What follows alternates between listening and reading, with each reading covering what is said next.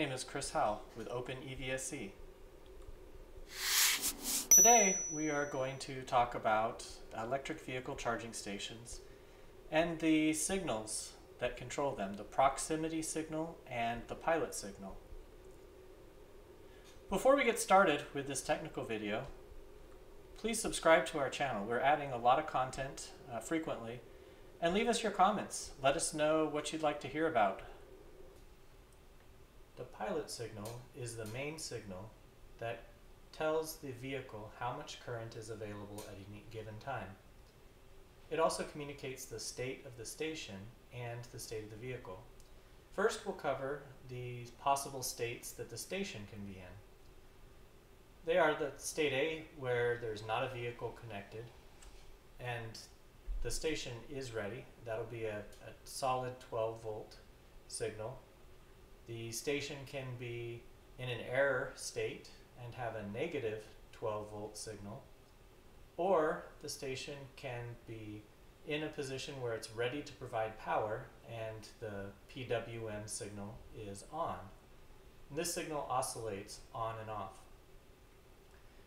One other state is unknown, where there's just nothing on the pilot line. Either the line is broken or maybe the station's powered off, but there's no signal at all. So let's look at the different signals that the station can generate itself. So here we have a test setup, and right now the station is ready and it's generating a solid 12 volts. We will go into the web interface of the advanced station and set a couple things. First, we're going to turn on the advanced mode, which will give us a lot more options to play with. And then the second thing we're going to do is go in under System, and we're going to turn on the developer mode. This is going to give us the ability to send raw commands directly to the controller. So what we'll do first is we'll come over here and we'll send a raw command to disable the station. This will put the station in an error state, and the pilot will go down to negative 12. Go ahead and enable the station again and send that command. There's a little bit of a delay in the scope, so it'll take just a second for the scope to catch up. There we go. And then the last state we can be in is when the station is ready to provide power. It'll turn on the pilot signal, which oscillates between on and off. Right now we're set at 30 amps, which is 50% on, 50% off. The signal is 1000 hertz or 1 kilohertz. And the duty cycle, the percentage on versus off, can change to represent how much current is allowed to flow. So if we go in and change from 30 amps to 6 amps, the time on will be much shorter than the time off.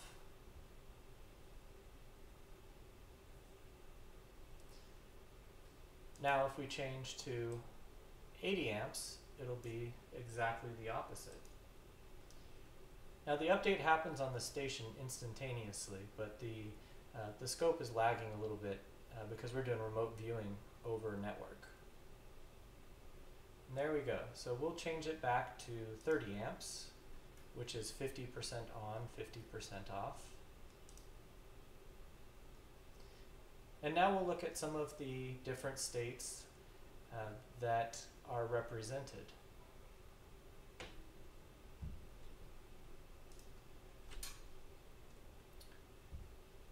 So the first state we saw in the beginning was nothing is connected to the station. It's just 12 volts. State B will be an EV connected, and there's actually two states here. It's either called the AB transition state or B1 and B2. So the first state is when you go to 9 volts, but the pilot signal is still at a 9 volt DC. This indicates that the station is not yet ready to provide power. When the station is ready to provide power, then the PWM signal will be turned on. So we'll go ahead and demonstrate that. So we're going to go from the 12 volt state, but first we will set our station to pause so that the station is not ready to provide power at this time. We'll change an EV simulator for a vehicle to be plugged in, and now we have a 9 volt signal DC saying that the station is connected but it's not ready to provide power. Once we hit start, now the station is ready to provide power and the pilot signal will turn on. So now the next state is state C, which means that the vehicle is ready to charge. When that happens, the 9 volt signal will be dropped down to 6 volts and the vehicle will be able to charge. Now we can demonstrate another state, which is ventilation required. That'll drop us down to 3 volts. I have to disable the error check so that the station will allow this state. So now the signal should drop down to 3 volts, and this would mean that ventilation is required to charge. This is a throwback from lead acid batteries that would release hydrogen and could be flammable. It's not very common, but we do lock out the station if this condition is encountered.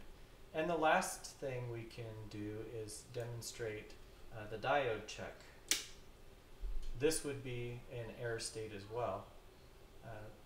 Without the diode being present in the circuit, the pilot wave from the perspective of the station is going to be symmetrical for all of the different states.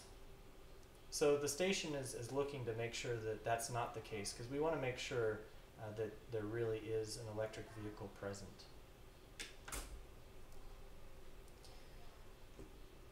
So those are the different states that the vehicle and station can be in.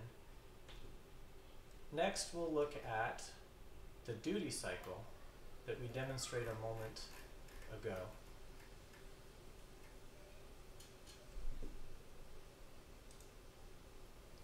The duty cycle is calculated in 2 different formulas. The first formula is for currents below 51 amps, and the second is for current above 51 amps.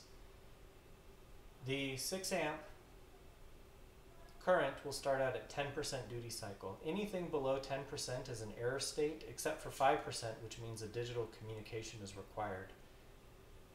The 30 amp current is a 50% pilot, and 80 amp goes all the way up to 96. The table on the right will show many of the common currents and duty cycles.